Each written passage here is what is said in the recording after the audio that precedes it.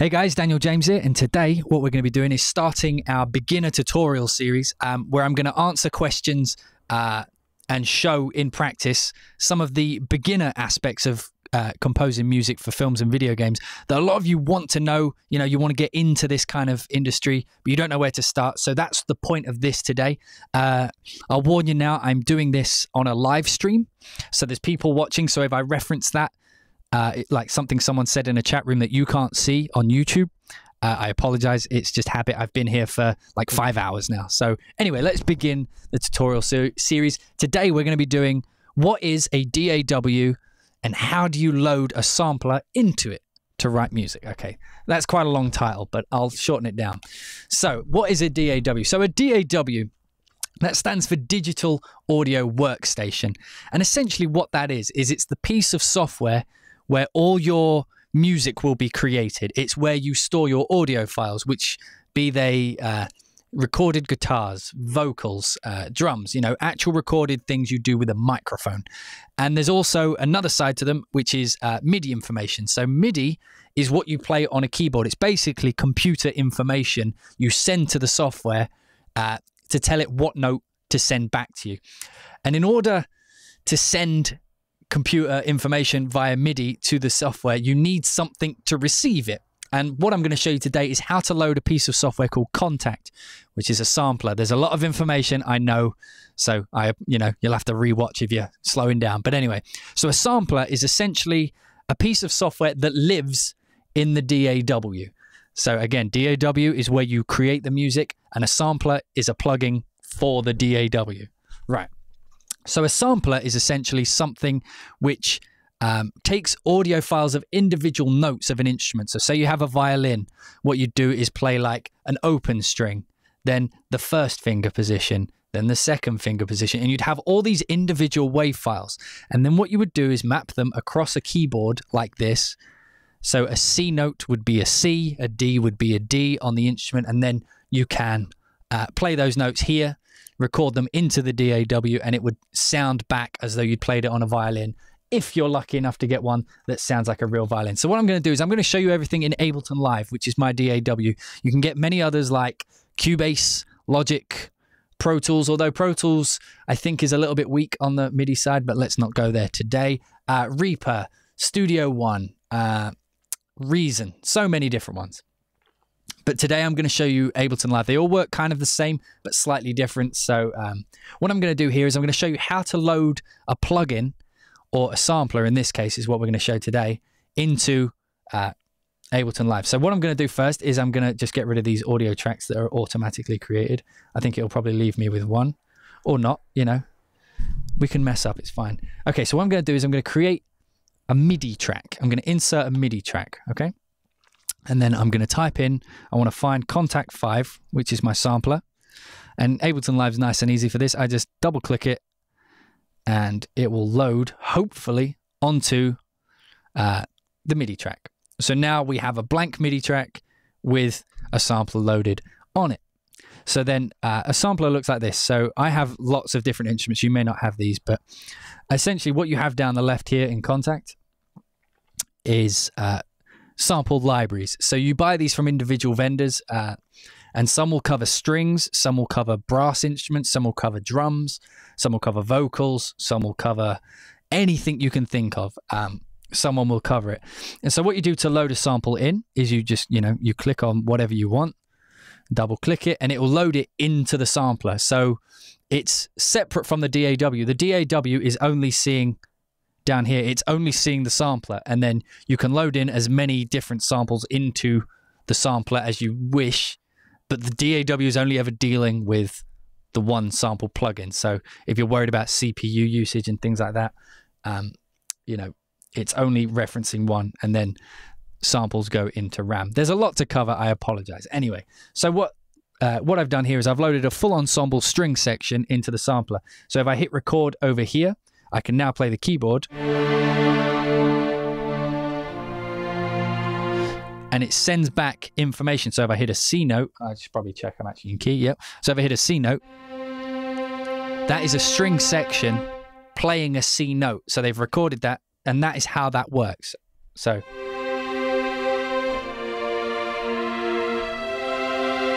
That's some really bad playing, but you know.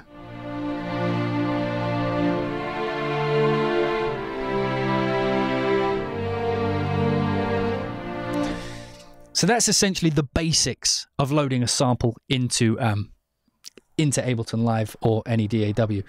So now what I'm going to show you is how to load multiple samples into a single instance of Kontakt. So let's say, for example, I wanted to have first violins on one track, and I wanted to have second violins on another, basses on another, and then cellos on a fourth. Okay, so let's just say I wanted to play the second.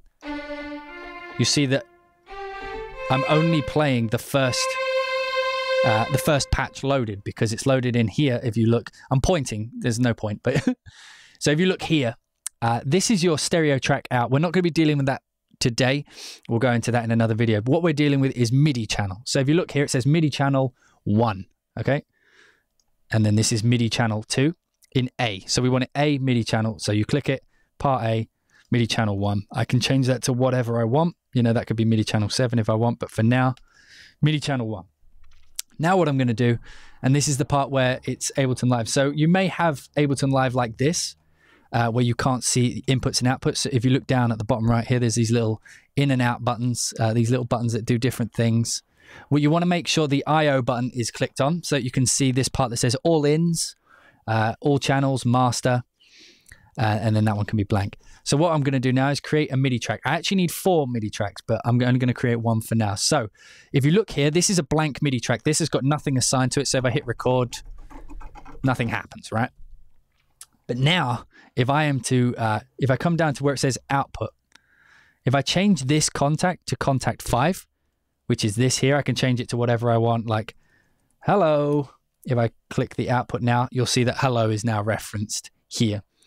So if I click hello, it'll now give, this box below hello will now say track in, and that will reference the different MIDI tracks of the sampler. So remember how I said here, this is MIDI track 1 and this is MIDI track 2.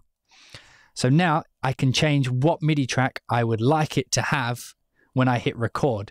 So what I'm actually going to do now is I'm going to leave that blank, and I'm just going to copy this by hitting on my keyboard Command D, which is duplicate. So now I have 4 tracks that all say track in, and they're all, let's drag these out, they're all connected to hello.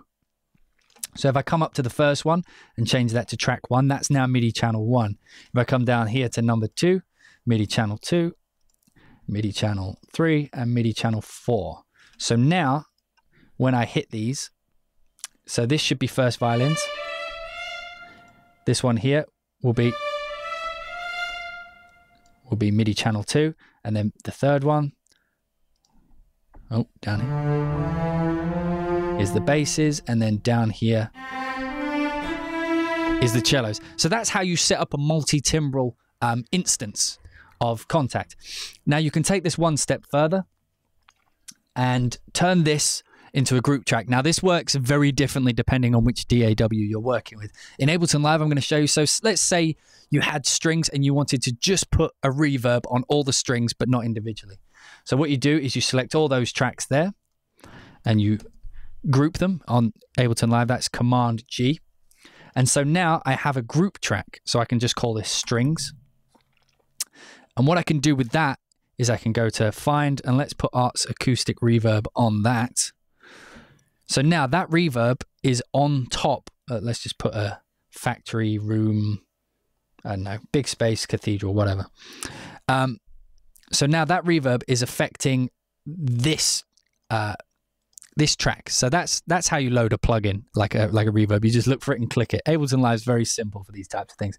Anyway, so now that reverb, which is on the group track, which I can fold down here, is affecting all the MIDI information that is coming back out. Well, it's not the MIDI information. It's affecting all the audio that's coming out of the sampler, which is loaded in the DAW.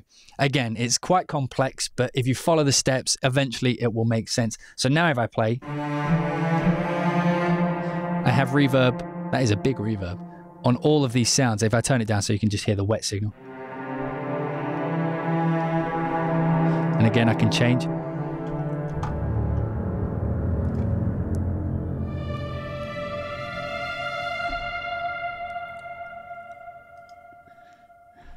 So as you can see, that is the basics. So now if I wanted to, I could come in and hit record. First, let me fix that bass because I'm all about that bass, right? You know, so we can set our tempo up here. Tempo is, you know, the speed of the music, in case you want to rare. And then we want a metronome. I'm just going to set 100 beats per minute. Again, this differs on which sequencer you're using. And then what you do is you turn on a metronome, hit record.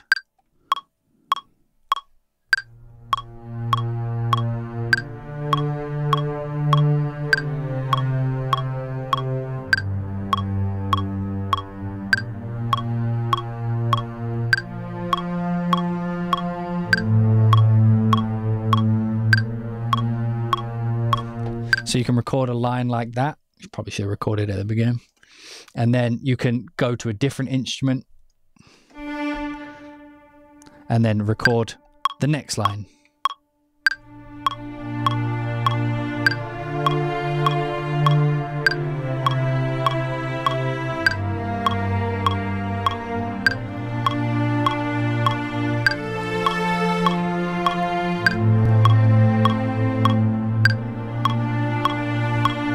You know, nice and simple.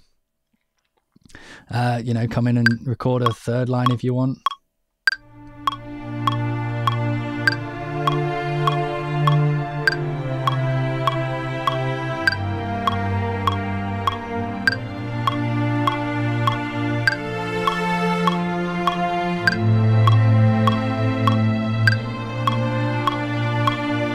So as you can see, you can just build up lines like this. You can add whatever you like to it. And let's say, for example, you wanted another MIDI track. All you do is create, you know, insert MIDI track. I'm just going to put it in the group by dragging it.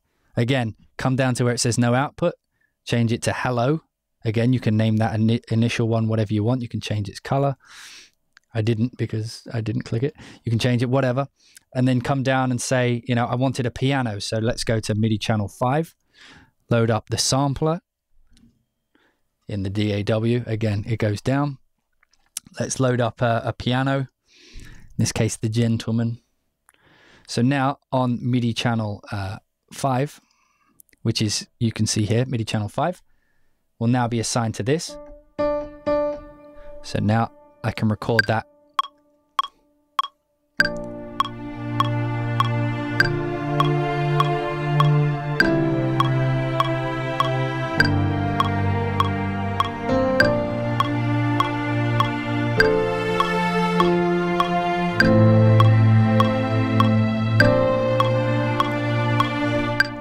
And you can see how easily it is just by loading one plugin and then samples into that one plugin, how you can begin to build an entire track. I mean, I only did a few bars here, but you can see how easily that could turn into a whole track. So I hope you guys enjoyed this very beginner start tutorial video, whatever you want to call it. So the very bare basics we're going to be talking about will all reference DAWs, MIDI, audio, samples. So that's everything I've showed you today. So hopefully in the next video where we get a little bit more complex than this, you guys will be able to follow along just by, you know, replicating these steps in your chosen DAW. Again, I recommend trying to figure out or looking into how you would do these things with whichever DAW you use. There's no one DAW better than another. They all do different things well and others do things crap. But then it just depends on what you want to compose with. So anyway, I hope you guys enjoyed this video and I'll see you all in the next one.